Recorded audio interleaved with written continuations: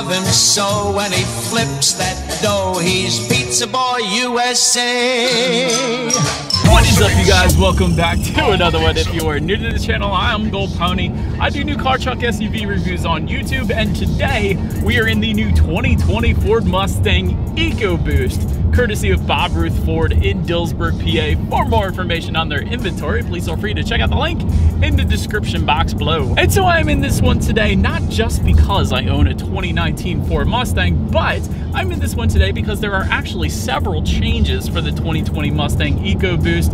And of course, I will be going over all of them along with everything else about this beast. So what do you say? Let's just go ahead and jump right into it. And as always, let's start with pricing. And so there will be a few different configurations for the 2020 Ford Mustang EcoBoost. First one being the Fastback, starting at $26,670. Then there is the Premium Fastback for $31,685. Convertible goes for $32,170. And then there is the Premium Convertible, starting at $37,185. And so regardless of which configuration you go with, though, the power plant on this beast will be the same. Powering the Mustang EcoBoost will be a 2.3 liter turbocharged inline 4-cylinder, putting out 310 horsepower at 5,500 RPM, 350 pound-feet of torque, available at 3,000 RPM. Power, of course, sent to the rear wheels through your choice of either a 6-speed manual, which does come standard, or the 10-speed automatic, which adds $1,595. And that one does come with paddle shifters, by the way, which of course we will be testing out in a little bit. We do have the 10-speed here today, but nonetheless, 0 to 60 comes in at approximately 5.3 seconds. Quarter mile time, 13.9 seconds, with MPG numbers coming in at 21 city, 30 highway for the manual coupe, 21 city, 32 highway for the 10-speed coupe, and 20 city, 28 highway for the convertible. And so having said all that, that is the standard setup, but I do want to mention there is actually a high performance package, which is really the big change for the 2020 Mustang EcoBoost. That goes for $4,995. That is going to include a 2.3 liter twin scroll turbocharged inline 4-cylinder, 330 horsepower, which is a 20 horsepower bump from the standard engine, 350 pound-feet of torque still. And so, but in addition to that 20 horsepower bump, there are several different items included in that high performance package, including an active exhaust with quad tips, just like the GT, larger radiator, 19 by 9 inch unique aluminum alloy wheels, black painted strut tower brace, aluminum instrument panel, oil pressure and boost gauge pack, added front splitter, black hood accent striping, heavy duty front springs, larger brake rotors with 4-piston front calipers, unique chassis tuning, upsized rear sway bar, and a gloss black rear spoiler. So as you can tell, quite a bit for that hefty price tag. And really, it's not so much a hefty price tag when you consider all of what you actually get with it. It's quite reasonable in reality. But nonetheless, before we do that paddle shifter test, I want to mention the drive modes. Those drive mode toggle switches are located just in front of the shifter there. And by the way, they do come with the 101A package and up, essentially. So they will not come with the actual base Mustang EcoBoost. Did want to mention that, but they're going to include normal, sport, track, and snow adjusting things like the shift points, throttle response, and there's actually a separate toggle switch for the steering sensitivity as well. And I did put that steering sensitivity in sport at the start of my drive because I do own a 2019 Mustang GT, and that is by far the best steering mode. It is substantially different than the other steering feels, I will say that, but I'll get more into that in a little bit here. So having mentioned all that, let me go ahead and find a straightaway here. Let's test out the paddle shifters and let's see how quickly they react for us in the Mustang EcoBoost. I know they react insanely quick in the Mustang GT, but let's check out the EcoBoost here. And so real quick, what I'm gonna do is push the shifter all the way to the back. That is gonna give me full manual shift mode. And let's go ahead and test out the paddle shifters here. Here we go.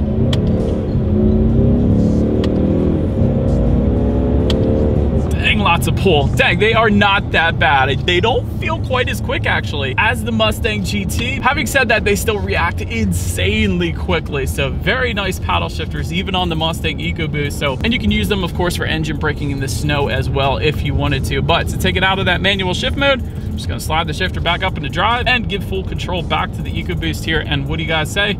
Let's do a quick little acceleration here. I'm gonna put it in sport driving mode, I guess.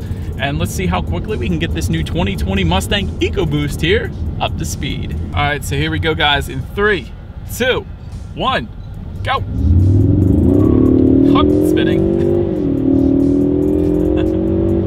Definitely quite a bit of get up and go, my goodness, but certainly not as quick as the GT. The GT is a beast, but dang, I was pleasantly surprised. There's a good bit of acceleration there in the Mustang EcoBoost. And I did want to mention something to you guys in addition to that. Having done the acceleration there in Sport Plus driving mode, if I were to have put it in track mode, there actually is a track apps feature which you can access through the steering wheel mounted controls on the right side there, through the digital display up front there. So with that track apps feature, that comes standard for every single Mustang, whether it be the GT or the base Mustang EcoBoost. That is going to allow you to record statistics like your 0 to 60 time. It's going to save your fastest 0 to 60 time, fastest quarter mile time, their 60 to 0 braking performance, a track timer, bunch of different things you can test out, and it will save on your Mustang EcoBoost. I absolutely love that feature in the Mustang. Really, the only thing I would add to it is a top speed thing, so you can actually save the top speed you've ever gone in the Mustang. But other than that, it's absolutely awesome that that feature is there. So I did want to mention that as well, because that 0 to 60 timer is only available in track mode, in case you wanted to test that out. But to go along with that acceleration, as always, braking is equally important. And so up front, you will find 12.6-inch ventilated front discs with dual piston front calipers. In the back, 12.6-inch solid rear disc with single piston rear calipers. As far as the braking feel goes, it's plenty fine for the Mustang EcoBoost. It's not quite as firm as the GT, but it certainly does the trick in this beast. And again, if you were to go with the performance pack for the Mustang EcoBoost, that will add larger rotors with 4-piston front calipers, so even better stopping power if you were to go that route. But touching on suspension and handling, up front you're going to get a McPherson strut front suspension. In the back, independent multi-link rear suspension, front and rear stabilizer bars, and you can add to that all those performance package goodies that you get with that package, so that's going to be there for you as well. But the optional suspension component I wanted to mention on the Mustang EcoBoost is the MagneRide damping suspension. And so that is optional, and it's always a feature I like to recommend because I did not get it on my Mustang GT, and that is the one thing I regret not getting, because that gives you the best of both worlds. So it's going to monitor each shock absorber individually, not only soaking up the road imperfections, giving you a smoother ride, but when you're going around the turns a little faster, it's going to tighten up that suspension, giving you better handling as well. So again, best of both worlds, and certainly an option I would recommend if you wanted not only better ride comfort, but also better handling as well. Overall though, as far as ride quality goes, it pretty much rides as you would expect a Mustang to ride. It's perfectly fine for me. I actually lowered my Mustang and upgraded the wheels as well, and I'm still fine with that ride quality. But again, that MagneRide damping suspension is going to give you the very best ride quality if that was the utmost importance for you. As far as the steering feel goes, that is absolutely wonderful, and again, that's partly due in fact because I put it in that sports steering mode. That is going to give you a much weightier steering feel as opposed to the other driving modes, but really the steering feel gives you a little something for everybody because of those steering modes that are available. So that of course is wonderful as well. As far as the cabin noise goes, all I'm really getting is the engine noise and the climate control right now, but other than that, engine noise is actually a good thing in a car like the Mustang in my opinion, so cabin noise is fine on that part. Visibility is 100% on point. I always say this in every Mustang review. Definitely got the Camaro beat when it comes to visibility, although I'm sure you will get used to it. But either way, visibility is 100% on point in any Mustang, so I love that as well. But to go along with that, there is a safe and smart package that adds an additional $1,000 if you wanted that. It's going to add a bunch of things, but one of those things included in that package is rain sensing windshield wipers. So I wanted to mention that with visibility, because that is going to automatically turn on the windshield wipers when the Mustang detects any kind of rainfall or even mist. So it's one less thing you got to worry about, so you can better focus more of your attention on enjoying the drive in the Mustang EcoBoost. But that about rounds out the performance segment of this review, you guys. Let's now go ahead and take a look at the exterior of this brand new Oxford White 2020 Ford Mustang EcoBoost. All right, and so here she is, you guys, the 2020 Ford Mustang EcoBoost. Let's go ahead and start up front on this one. When it comes to that front grille, there will be a chrome pony logo front and center. However, there is a unique front grille actually if you were to go with the performance package. So that is going to differ a little bit there. Pony logo is going to be on the driver's side of that front grille if you go with the performance package, and you're also going to get a unique front splitter down below as well. Then make our way to the sides. LED headlights with LED signature lighting comes standard. That does come with the automatic feature, meaning when it starts to get dark out, the headlights do turn on automatically for you there. LED daytime running lights also standard. LED turn signal lighting also standard. And looking up a little bit, I did want to mention those hood vents. They are functional hood vents, and that comes standard across the board as well, so it does assist with some engine cooling on super hot days in Pennsylvania, kind of like today. So nonetheless, very aggressive, very nice look up front there. Then make your way to the side. Black window surrounds come standard. Taking a look at the side mirrors, they are power adjustable body colored side mirrors with an integrated blind spot mirror. However, if you were to go with the EcoBoost Premium, you will get heated side mirrors with LED integrated turn signals actually as well. So I did want to mention that. And you will get that 2.3 liter fender badging if you were to go with the performance package, again for the Mustang EcoBoost. Then take a look down at the wheel setup. 17-inch silver painted aluminum alloy wheels come standard. With the premium trim, you get 18-inch machine faced aluminum alloy wheels. With the performance pack, that bumps it up once again to 19 by 9-inch machine faced aluminum wheels. And there's actually plenty of optional wheel designs still available on top of that. But so anyways, then making our way to the back, perhaps the easiest way to tell the difference between a 2020 and a 2019 Mustang on the lot is the shark fin antenna now coming standard on the 2020. In 2019, there was a more discreet circular dome style for that antenna, but now there is a shark fin antenna for 2020. That's probably the easiest way to spot the difference between the 2 years there. So we did want to mention that. But actually getting to the back though of the Mustang, rear deck lid spoiler does come standard. There is a spoiler delete option. That is a free option, by the way. So you can actually order one without that rear spoiler if you wanted to. LED sequential taillights also come standard. Love that. Not only are the LEDs, but sequential, meaning when you turn the turn signal on, it looks like the LEDs are sliding from one side to the other. Definitely nice there. Clear reverse light down below, and dual exhaust outlets with chrome tips is the standard setup. However, again, if you were to go with the performance pack, that not only gives you a Mustang GT rear diffuser, but dual exhaust outlets with quad tips. But having said that, let's just go ahead and start it up. I think you guys know what we have to do next. As always, here is that exhaust clip.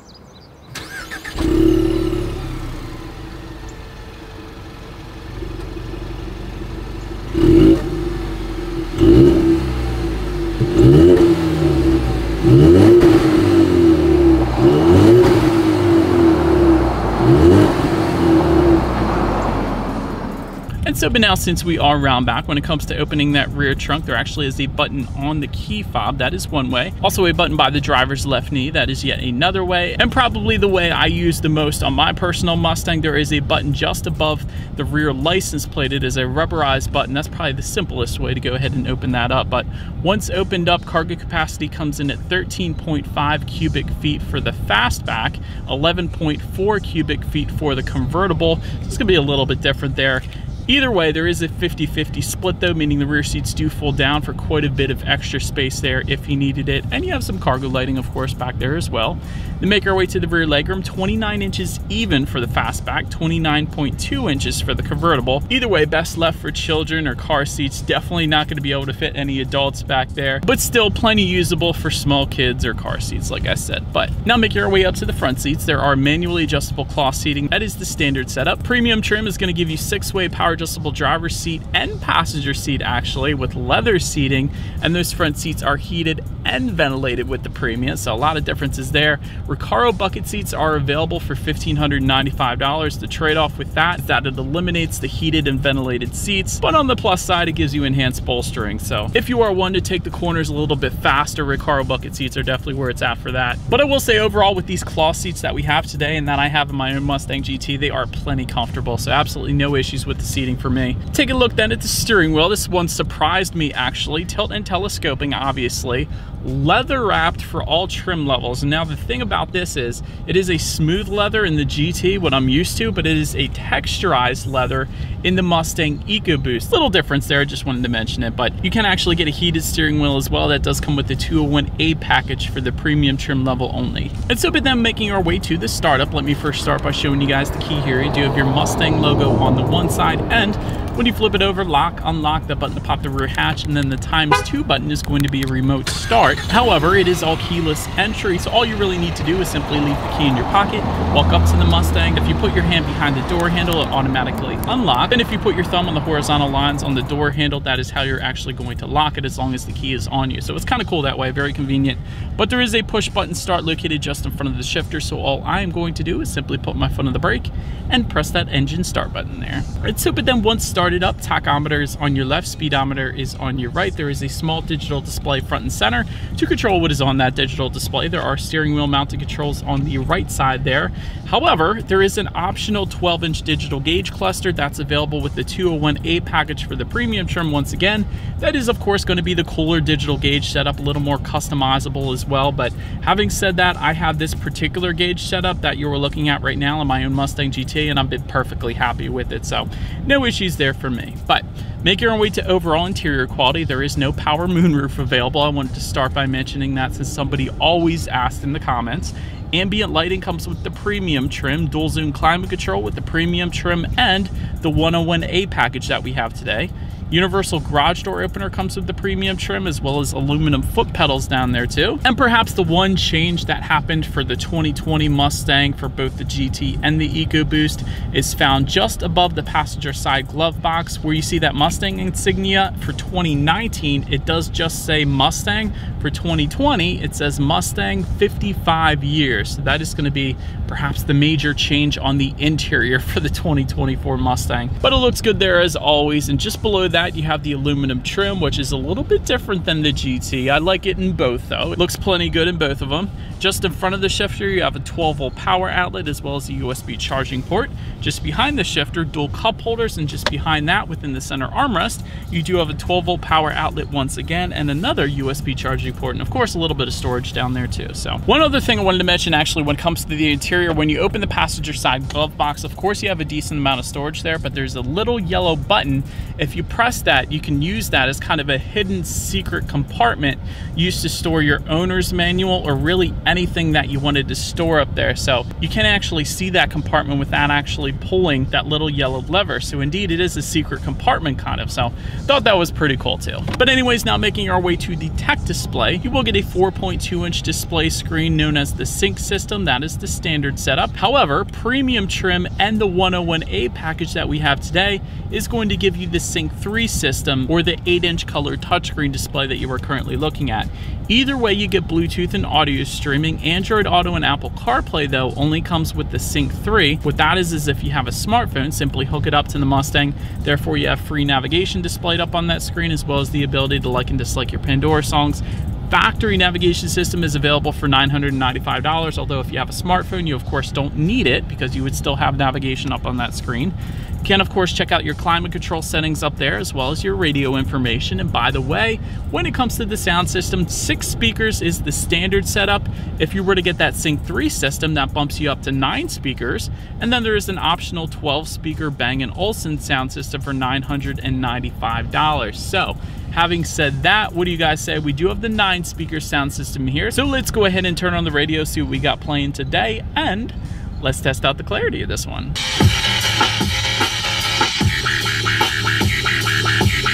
That was crazy. Definitely more than enough of a sound system for the Mustang. I actually have that sound system in my GT and I absolutely love it.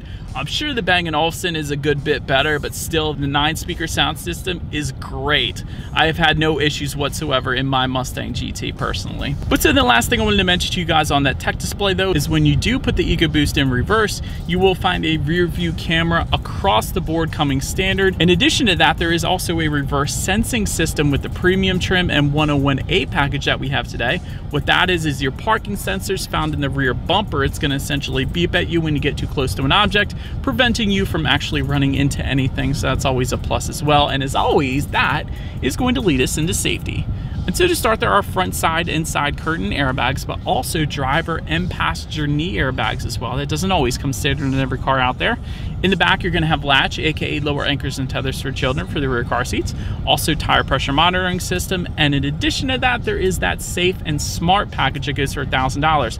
Like I was mentioning earlier to you guys, it does give you rain sensing windshield wipers, but also pre-collision assist with automatic emergency braking, automatic high beams, lane keep alert, and adaptive cruise control as well. And so, but all in all, when it comes to my final thoughts of the Mustang EcoBoost, certainly an excellent pick. There is a reason why the Mustang is the #1 selling sports car in the world. The bulk of that reason is the insane bang for your buck, essentially. You get a ton of performance for a relatively low price in any Mustang, whether it be the EcoBoost or the GT. Having said that, there is quite a substantial difference in acceleration and even braking when you compare those two, the EcoBoost and the GT. Like I said earlier in the video, my Mustang GT has a much firmer braking feel. It comes to a much quicker stop, I feel like, along with the acceleration being a much more noticeable acceleration compared to the EcoBoost. But having said that, you do have to spend quite a bit more with the GT as opposed to the EcoBoost. So the EcoBoost is plenty of a performance bang for your buck, and in the end, certainly one I would recommend. But